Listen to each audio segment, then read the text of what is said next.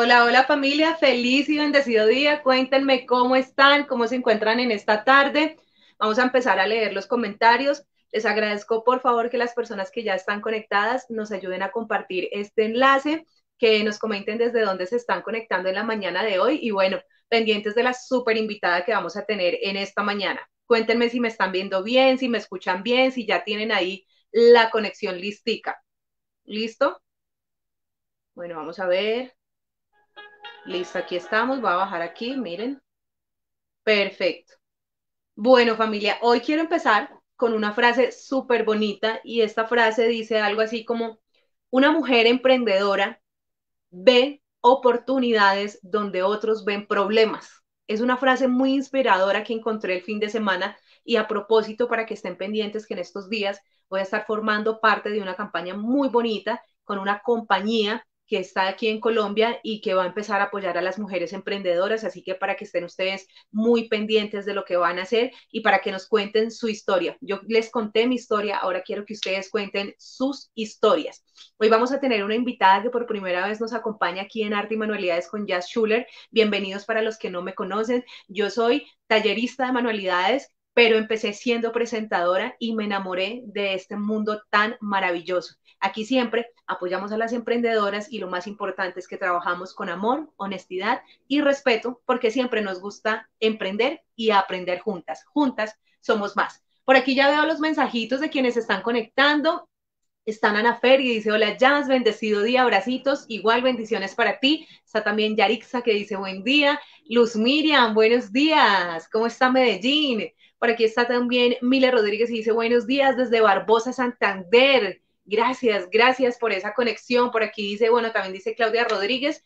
Les agradezco que ayuden a compartir la transmisión. Yo también ya voy a empezar a compartir, pero antes quiero presentarles a mi invitada. Es Milena Lesmes, de Arte Mil Ideas 2, así la encuentran en Facebook. Voy a presentarles una mujer maravillosa, talentosa, que hoy va a compartir su historia con nosotros. Mientras tanto, pues ustedes vayan por lápiz y papel para que puedan también anotar los materiales que vamos a estar utilizando en el proyecto del día de hoy mientras vamos charlando con ella y compartan, compartan y cuéntenme desde dónde se conectan. Por aquí está Laila también, está Karina, está Irma, muy, muy buen día y muchas gracias por esa conexión. Por aquí está ya mi profe. Hola, Aquí hola. está. Muchas gracias por la invitación, Jazz. ¿Cómo estás? Bienvenida. Muy bien, gracias por la entrada. Bueno, muchísimas gracias a todos los que se conectaron por ahí. Algunos ya me conocen, otros vienen de Arte y Manualidades con Jazz. Muchísimas gracias por permitirme este espacio el día de hoy. Bueno, profe, hablemos un poquito de quién es Milena Lesmes, en dónde estás ubicada. Bueno, Milena Lesmes es un emprendimiento que tiene más de 15 años enseñando. Anteriormente no existían todas estas redes, ahora incursionando en este mundo. Y posteriormente, cuando vimos que empezamos a ayudar a muchas personas a aprender diferentes tipos de manualidades y que con lo que aprendían podían emprender, decidimos poner una fundación que se llama LESMAR, Les de Lesmes y Ar de Arte.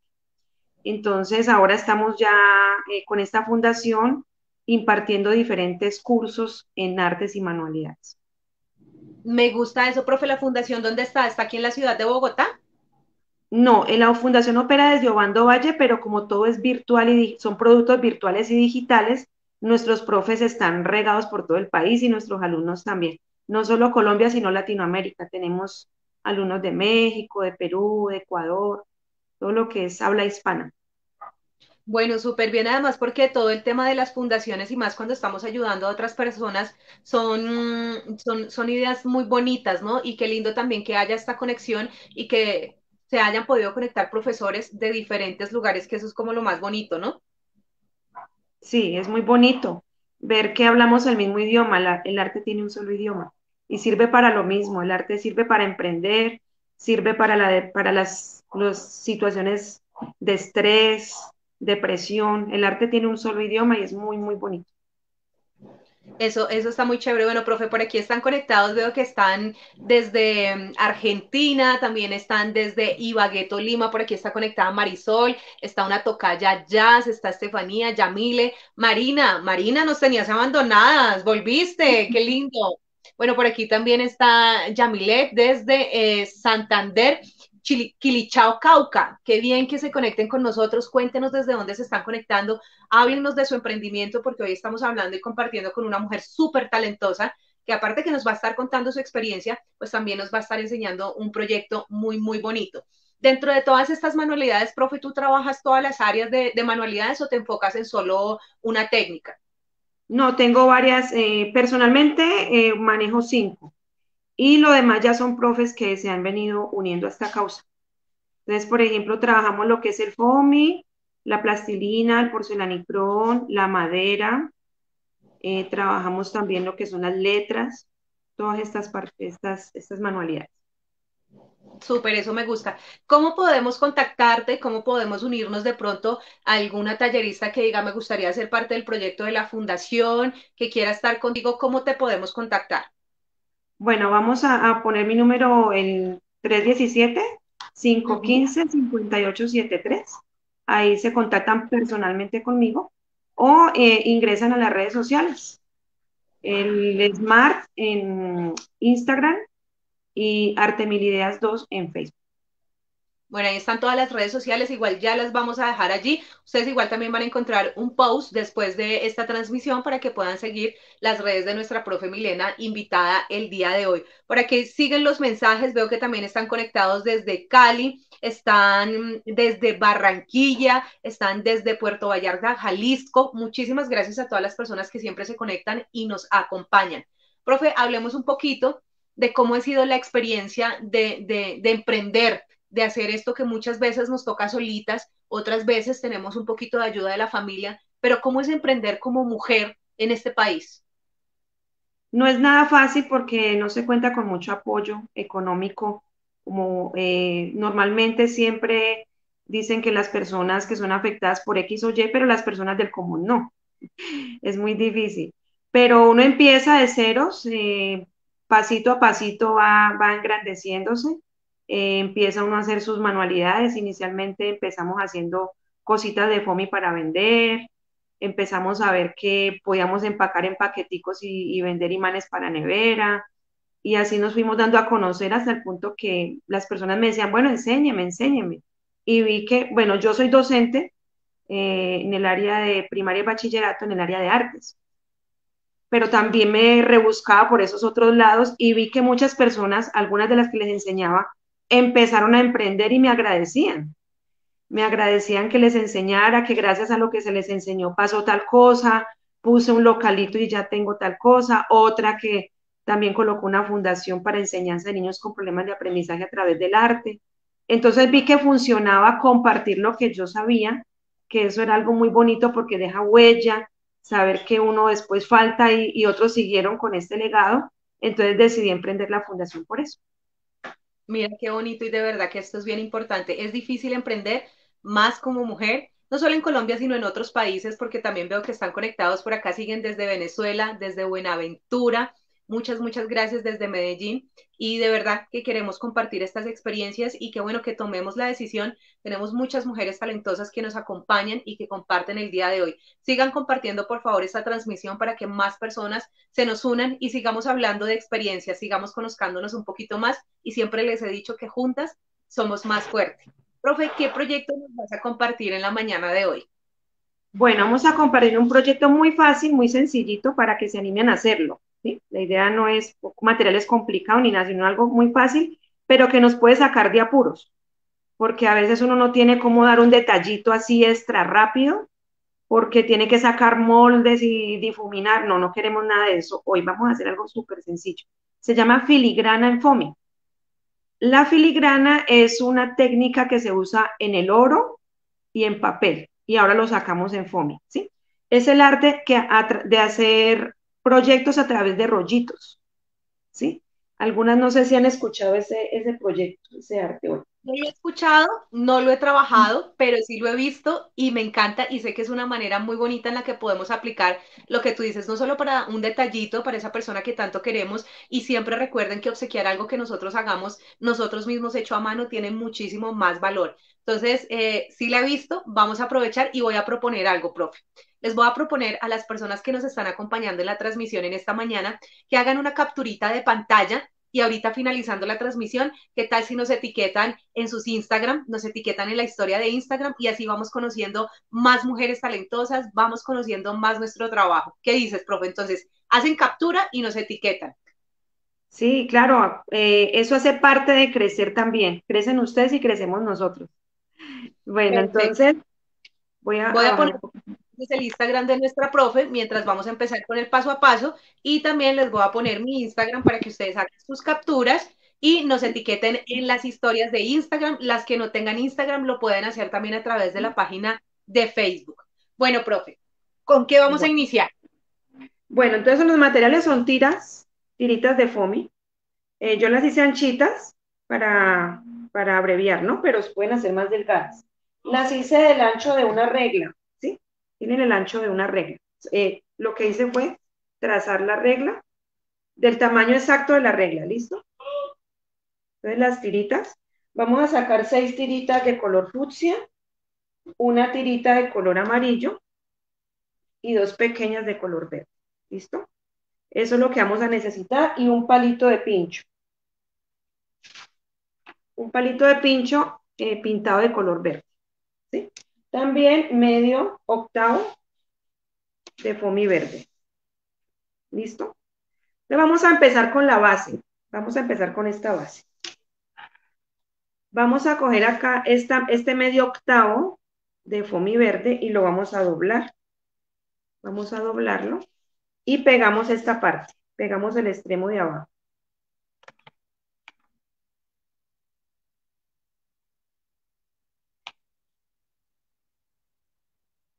Esta es la base de nuestra flor.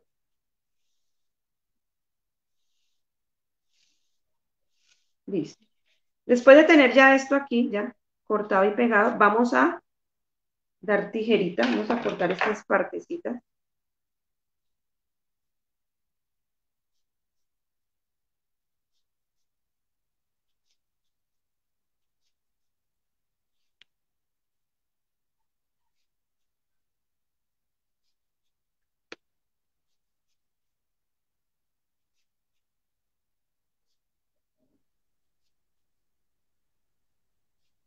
Familia, recuerden que ustedes también pueden ir haciendo sus preguntas, los vamos a ir aquí leyendo en el chat respecto al proyecto que estamos realizando el día de hoy, o también si le quieren hacer alguna pregunta a nuestra profe Milena el día de hoy invitadas, lo pueden hacer. Ya les dejé aquí en el chat, ahí está, @Instagram, lesmart, y colocan 3 veces la T, lesmart, T, así encuentran a nuestra profe Milena en Instagram, y a mí me encuentran como @JazSchulerArt. Hacen una capturita y la ponen en sus historias de Instagram y así nos vamos a conocer, vamos a seguir ayudándonos más. Bueno, por aquí está María y dice saludos desde Argentina, que está súper conectada. Por acá también nos estaban hablando del emprendimiento. Olga Cecilia está conectada desde Bogotá. Elda dice, gracias, profe, por la invitación. Nosotras siempre conectada contigo. Bendiciones. Por aquí están todas tus fans, profe, acompañándote en la mañana y demás, porque es una labor. Gracias, qué lindas, muchas gracias. Profe, Gracias por estar aparte de conmigo. las clases, ¿tú también tienes producto terminado? ¿Vendes producto terminado? Normalmente los productos terminados los hago por encargo o cuando enseño un proyecto y me queda el producto, sí, pero normalmente no. Lo que sí vendo son los insumos. Por ejemplo, aquí tengo esta hoja que me da un efecto en el foamy corrugadito, mira. A ver, ¿sí? A mí me encantan esos efectos, además que ese tipo de formas, termoformas, son súper chéveres para trabajar y nos facilitan un montón la vida, en especial cuando están trabajando FOMI y las personas que trabajamos pintura también, les cuento que es súper chévere. Le da mucho realismo, ¿no? Queda muy Uh -huh. realista. Y ahora también lo que es la tiza óleo, también la manejamos porque normalmente en el mercado encontramos unas barritas que parecen crayolas y son durísimas y no pigmentan bien. Esta es la marca que pigmenta bien. Entonces la estoy manejando. ¿Por qué? Porque muchas de mis alumnas viven en municipios alejados o en lugares donde no venden este tipo de productos. Entonces me di a la tarea de tenerlos para que cuando hagan el curso de FOMI se les pueda distribuir más fácilmente. Siempre les Bueno, digo que lo averigüen en su ciudad porque los envíos pues suben el costo de los productos. pero la Ah, mayoría, muchos de los productos no los encuentran, entonces yo los manejo para que puedan entonces acceder a ellos. bueno, ahí está. Vamos a Bien. seguir. Si tienen preguntas, léalas en el chat y vamos a seguir con el proyecto que tenemos el día de hoy. Aquí, ¿con qué paso seguimos, profe? Bueno, entonces vamos a enrollar, ahí donde entra lo de la filigrana, vamos a enrollar esto, vamos a enrollarlo.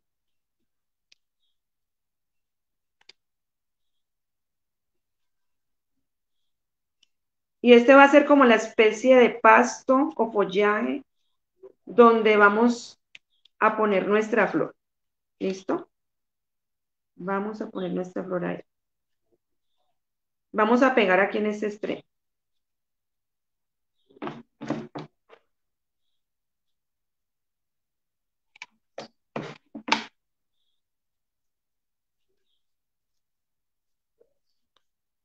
Nos queda acá. ¿Sí lo ven allí? Listo. ¿Se ve bien, profe Jazz? Listo. Sí, mi profe ahí se está viendo perfecto. Aquí Listo. estamos viendo, por ahora todos están súper conectadas. Listo. Este es el follaje donde vamos a poner el palito. El Ah, bueno, aquí palito. me están haciendo una pregunta. Sí. Sí, la captura que ustedes deben hacer, por ejemplo, aprovechen ahorita que estamos aquí las dos con mi profe Milena, hacen la captura de este video y esa captura es la que suben y nos etiquetan allí. Vamos a conocernos más, vamos a empezar a seguirnos. Yo siempre les he dicho algo muy importante. Ustedes saben también que nosotras tenemos transmisiones en las que yo les doy tips de emprendimiento y tips de cómo manejar las redes sociales, WhatsApp Business. Lo que voy aprendiendo lo voy compartiendo con todas ustedes. Esta es una manera en la que podemos conocernos, podemos empezar a seguirnos. Muchas veces no podemos comprar nuestros productos o no podemos tomar las clases porque pues la parte económica nos lo impide un poquito. Pero el hecho de compartirnos en redes sociales, dejarnos un comentario de apoyo y de empezarnos a seguir, esa es una manera también muy bonita de podernos ayudar. Sí, animo a mis seguidoras y a las alumnas que están aquí en la transmisión que por favor también con Jazz vamos a seguir las páginas porque en mi caso personal he aprendido mucho de ella. De hecho, una vez que ella hizo la convocatoria para hacer estos en vivos, yo puse el número y le pregunté, ¿hablo con Jazz o alguien detrás de ella? Me dice, no, se habla con la misma Jazz. Ella es muy asequible, ella es una persona transparente que está ahí para todas nosotras. Entonces, en agradecimiento y en forma de aprender lo que ella nos quiere enseñar, vamos a seguir sus redes también. Tan linda, mi ¿Listo? profe, muchas gracias. Yo Bueno, siempre les he dicho que lo que ven es lo que hay. Las personas que han tenido la oportunidad de poder compartir conmigo en las ferias y en la gira colombiana, saben que así soy yo, así soy yo, así suelta, así hablo y siempre soy yo la que personalmente las atiende y les responde en mis redes sociales, porque eso es lo que me gusta el contacto y me gusta compartir un don que Dios ha compartido conmigo. Y yo digo, bueno, si Dios me dio este don, vamos a compartirlo porque sé que muchas personas también se pueden ver beneficiadas. Entonces, sigamos pues, hagan la capturita, ahí vamos revisando y continuemos con este proyecto tan lindo con nuestra invitada el día de hoy. Ahí están todas las redes sociales para que ustedes también la empiecen a seguir. Listo, mi profe, ¿con qué paso continuamos? bueno, aquí ya tenemos el palito. El palito es un palo de pincho, chuzo, no sé cómo le llaman en su país.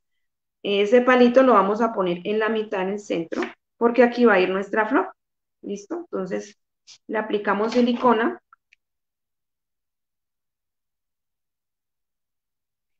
y introducimos aquí el palito. Bien. Ahora vamos a pasar a la flor de filigrana. Vamos a reservar esto. Vamos a empezar con el centro. El centro lo trabajamos amarillo. Normalmente los centros de las flores se trabajan en color amarillo en cualquier tipo de flor porque da efecto el polen, ¿no? Imita el polen.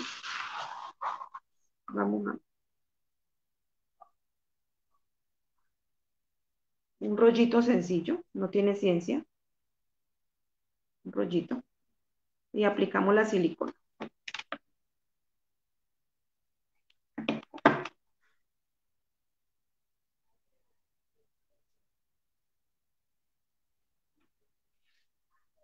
Ya tenemos el primer rollito. Vamos a hacer lo mismo con los rosados o fucsia. Hacemos los rollitos, tratando de que el huequito del centro no quede tan abierto, ¿no?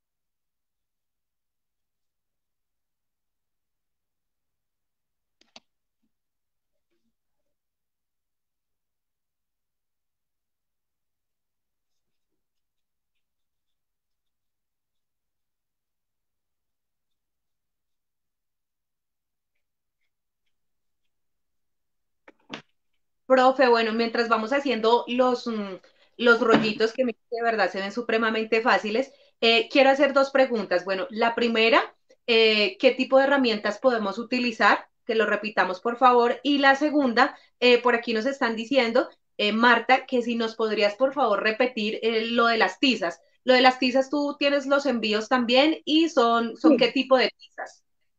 Bueno, estas tizas son con base, tienen base de óleo. Voy a mostrarles. Tienen base de óleo, ¿sí? Son muy cremosas y muy suaves. Incluso las que se nos dificulta el flotado en la pintura de madera son muy buenas porque usted pinta sobre la madera, sobre el proyecto ya terminado, quiere hacer unos cacheticos en una muñequita de madera country, en cerámica, quiere hacer de pronto unas sombras de ojo, sirve muy bien, pigmenta muy, muy, muy bien. Son muy, muy, muy agradables trabajar con ellas y la pigmentación es muy buena. Estos colores son muy, muy vivos. Entonces, difícilmente se va a notar la diferencia entre algo pintado en flotado con pintura acrílica, perdón, a un flotadito con la tiza. ¿Qué se hace? La tiza se aplica y luego con un trapito se riega. ¿Sí? Son muy buenas. Esta marca es súper recomendadísima.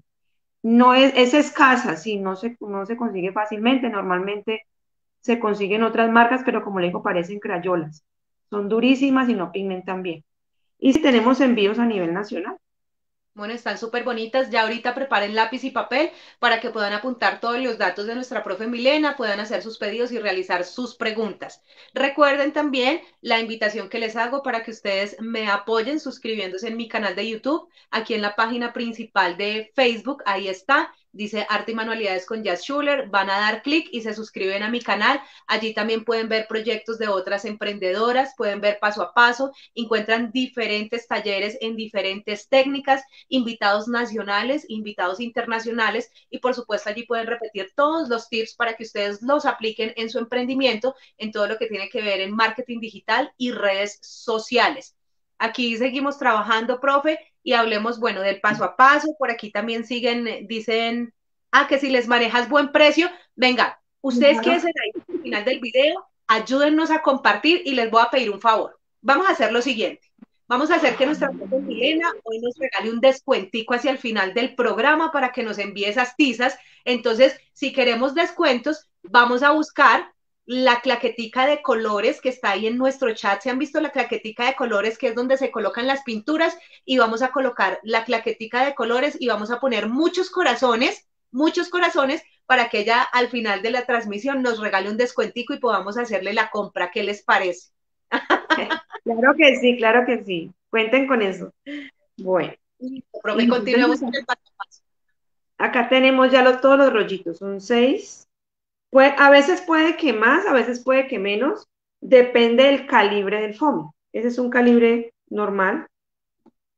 Entonces, están gruesitos los rollitos. Entonces, es probable que nos llevemos menos de lo que pensábamos. ¿Listo? Entonces, vamos a empezar. Aquí donde está la unión, aquí en esta parte, me ubico es. Vamos a pegar el primer petalito, tratando de empatar unión con unión. ¿Listo?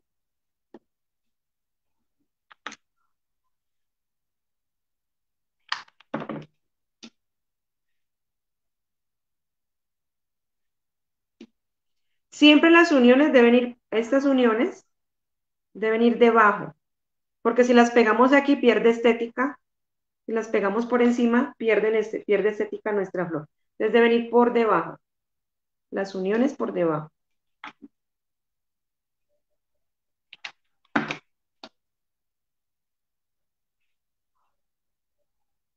Hay que sostener un poquito allí para que...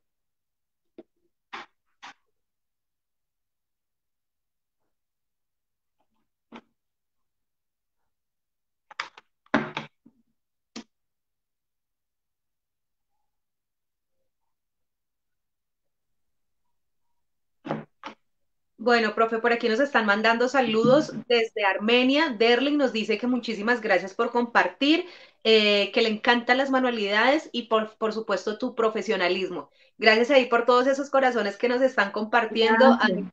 encanta que ustedes nos escriban, que nos dejen todas sus experiencias. Por acá dice, profe, nos preguntan que si las tizas también sirven para el pañolensi o Sí, son de oro. Creo que es la pregunta, sí. sí, sí sirve para pañolensi. Sí sirve. Pigmenta bien, en la tela también. Claro que Bueno, en la tela si la va a lavar, sí, sí se puede salir, pero no del todo, sí queda la formita. Bueno, bueno, súper. aquí Recuerden, tenemos la flor.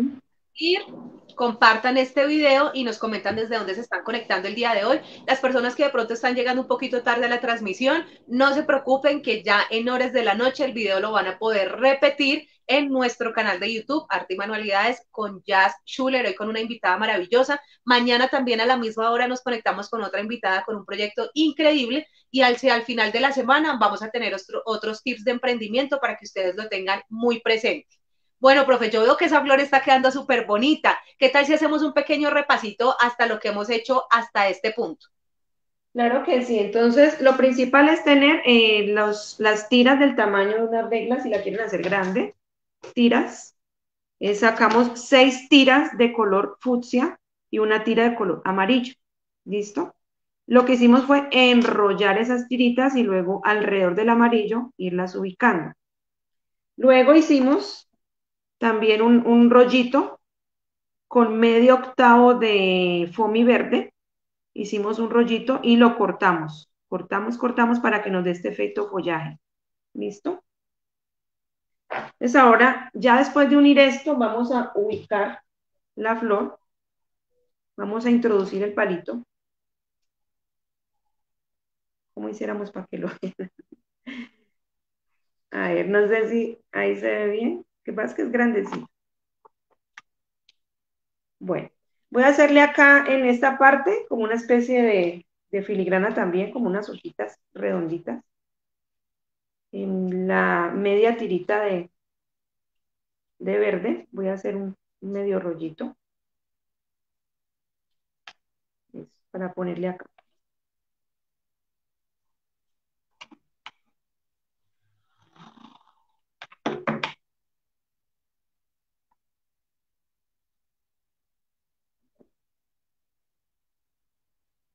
Mire, queda,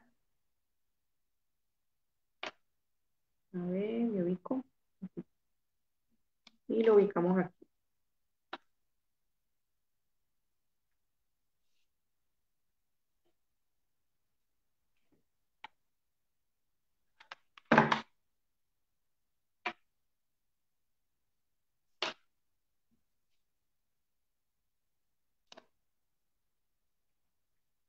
Y hacemos lo mismo del otro lado.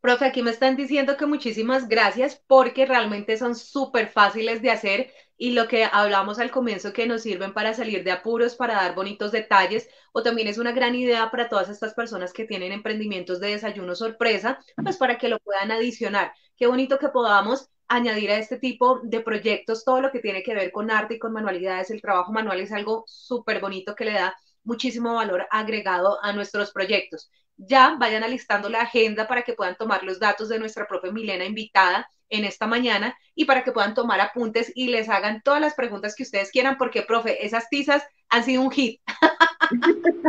Son buenísimas, yo las amo. Como dicen por ahí los memes, mi vida era normal hasta que las conocí, porque son muy buenas, me encantan. Bueno, ¿qué tal les Bueno, parece esta flor que realizamos el día de hoy? Por aquí nos están preguntando, profe, ¿cuál es la medida de las tiras para las hojas? para las hojas yo saqué la misma medida de la regla, serían como unos 9 centímetros más o menos. Del ancho de la media de la regla y 9 centímetros. 9 centímetros más o menos. Entonces, esta es la famosa filigrana en foamy, ¿no?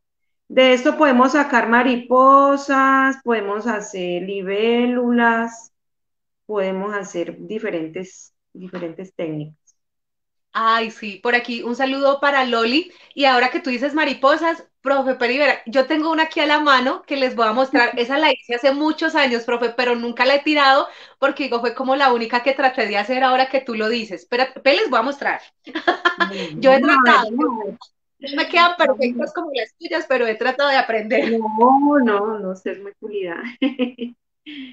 Miren, esta la hice una vez. Esa es filigrana, muy bien, excelente, sí, esa es No, filigrana. pues mira que no Mm, sabía. Miren de lo que uno se sí, entera. Yo sé que yo una vez traté de hacerla porque yo no soy muy buena trabajando el foamy. Y mira, sí, esa es filigrana, excelente. Mire, lo mismo procedimiento.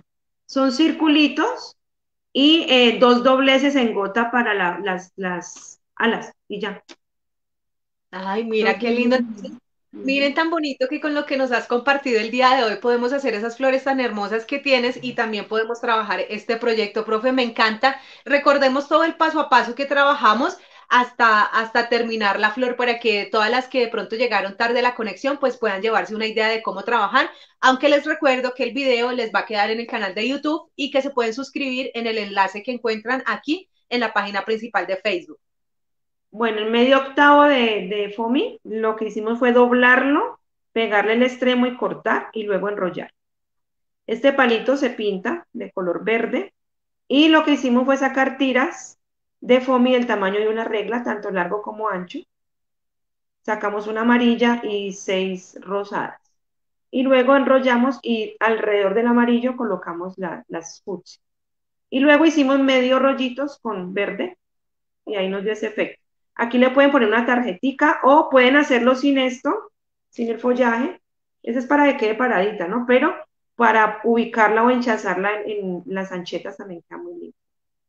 Bueno, ahí está perfecto. Bueno, por aquí nos dicen saludos desde Guatemala, muchas gracias por ese lindo proyecto. Profe, recordemos por favor tus datos, cómo te podemos encontrar en Facebook, en Instagram, en todas tus redes sociales, tu línea telefónica y hay una persona desde Venezuela que me está pidiendo que si por favor nos puedes mostrar por ahí alguna puntica de una tiza que tengas por ahí. Claro que sí. Ah, ¿alguna técnica con la tiza? No, que las punticas, que quieren ver cómo son las Ah, tizas. ellas son redonditas. Mira qué bonita. Es que como lo que nos decía nuestra profe Milena, profe, si quieres, subes un poquito para poderte ver la carita. Estas tizas parecen crayones, entonces ustedes las pueden trabajar súper, súper chévere. Ya listas para que puedan tomar todos los datos. Saludos a Marcela, que también se está conectando. Mañana vamos a tener también otra invitada y al final de la semana pues tenemos nuestros tips de emprendimiento, aunque también ustedes pueden ir a mi canal de YouTube y ver los videos en donde les explico cómo utilizar WhatsApp, cómo realizar sus publicaciones o también en el Instagram pues encuentran los tipsitos ya en imágenes, allí los pueden encontrar. Profe, redes sociales y qué es eso tan lindo que nos estabas mostrando. Le estoy mostrando cómo pigmenta la tiza. Y se lava y queda así. Ella no se pierde. Ok. Ese es un proyecto de nuestro curso de FOMI. Miren los cacheticos. Estos cacheticos los he hecho también en alcancías personalizadas de cerámica. Entonces pigmenta súper bien. Bueno, las redes sociales. En Facebook, Artemilideas 2. En Instagram, Lesmart con 3T. En TikTok, Lesmart con 4T. Y ahí mismo en esa red aparece el link del canal de YouTube. Mi número es 317-515-5873. Si es de otro país, le colocan más 57. Ok, repitamos el número, por favor. Bueno, más 57-317-515-5873. Bueno, ahí está, profe. Un consejo para todas las mujeres que están en casa y dicen como le tengo un poquito de miedo a emprender. ¿Qué les podemos aconsejar? Bueno, que empiecen. lo más duro es empezar. Empiecen y no se dejen vencer. Si uno va a una estantería de un supermercado y va a la sección de pan, ¿cuántos panes encuentra? Mucho. Encuentra por ahí unas 15 o 20 marcas de pan, ¿cierto? A veces uno, el miedo es que muchos hacen lo mismo que nosotros y que incluso lo pueden hacer hasta mejor. Pero si no empezamos, nunca vamos a mejorar. Entonces, empezar, esa es la clave, empezar. Algo muy importante y también lo que decías, y yo siempre se los he dicho, pueden trabajar la misma técnica que nosotros, pero nadie le va a poner el amor y el flow que cada persona le pone. Así es. Bueno, profe, quiero agradecerte por haber acompañado esta transmisión, por haber compartido un poquito de tu arte con nosotros. De verdad que Dios te bendiga y que sigamos haciendo parte de estos lindos proyectos aquí a través de las redes sociales. Muchísimas gracias, Jazz, por apoyar a todas las emprendedoras. Comuníquense con ella con mucho amor las va a guiar en este camino.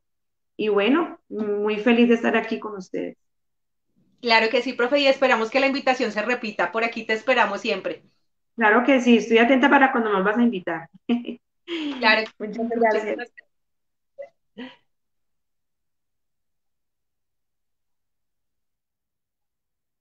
Bueno, aquí están mis amores lindos y como ustedes lo vieron, igual que nuestra profe Milena Lesmes, ustedes también pueden hacer parte de este bonito proyecto en donde compartimos hace más de 5 años a través de las redes sociales. Recuerden mi canal de YouTube, Arte y Manualidades con Jazz Schuler. En Instagram me encuentran como Jazz Schuler Art.